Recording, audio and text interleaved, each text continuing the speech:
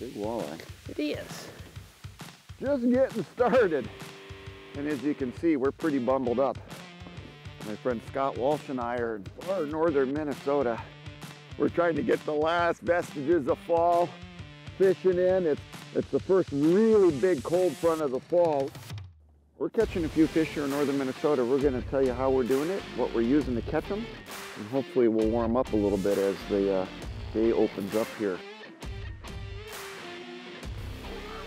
He's pretty.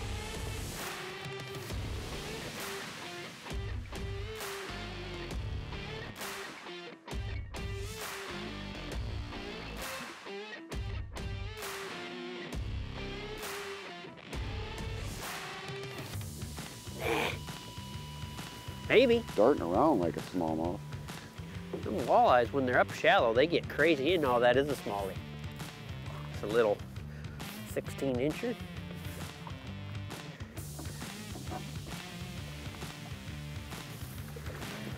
Come here, you. Plump. The plump little fella. Just a little peanut.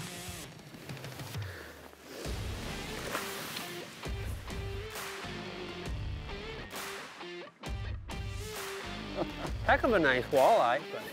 Well, we've caught a bunch of them already, this little adventure here up north the last couple days, right? We've been chasing walleyes and catching all kinds of nice ones. And nice fish, huh? Just so pretty up here. A rainy lake gold. What you got? Big old smallie. Boy, it is a nice one. It is a nice smallmouth. Beauty. He's all by himself. See that friends up here. Not a giant, but he's a nice one. Oh, it's a nice one. Ate a mayor, Crush City mayor on a little VMC swim bait jig head. Oh, come in here. That's a big one. Not bad fish at all, yeah. Colors are starting to change and these guys are biting.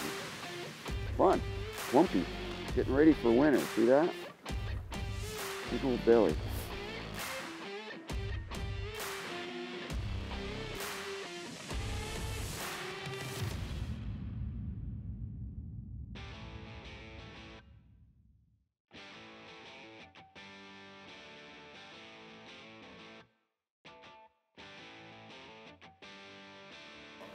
They just want it real slow.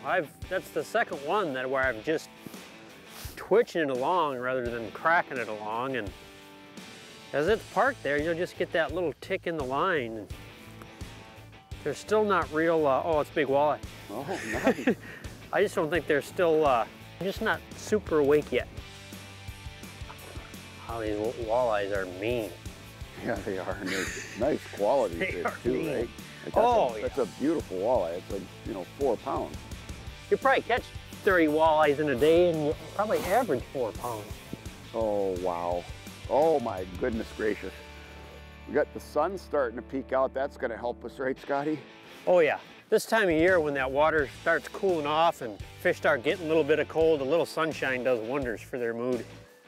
This guy's in a bad mood. Here. That's a really solid smallie.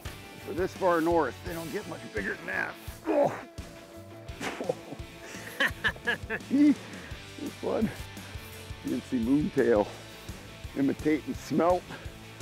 That's a chunk there, man. Wow, that is a big one. Oh. Big hair jig smallie. This fun.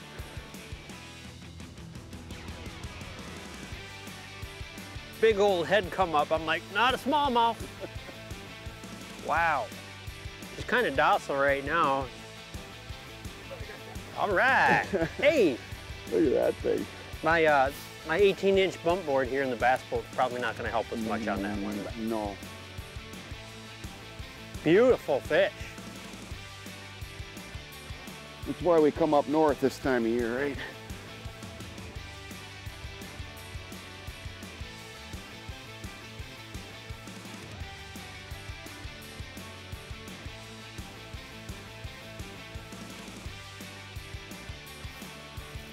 You got a good one on. I do. He was. Oh, there we go he too. was tail walking all over, and now he's just digging for bottom. This one's getting close to being ready, I think. Oh yeah, I got a solid one too. There we go. Nice. Sun's coming. Oh, that's a big one. Oh, mine's nothing like that. Mine's like a 16-incher. That's a chunk, man. Right on. There we go. Yeah. One on a Largo, one on a Shadow Rap Deep. What a day, huh? Oh, fun day on Rainy Lake. Walleyes yesterday, smallmouths today. I think Scott and I have showed you why Rainy Lake is one of our favorite fisheries in spring, summer, and fall.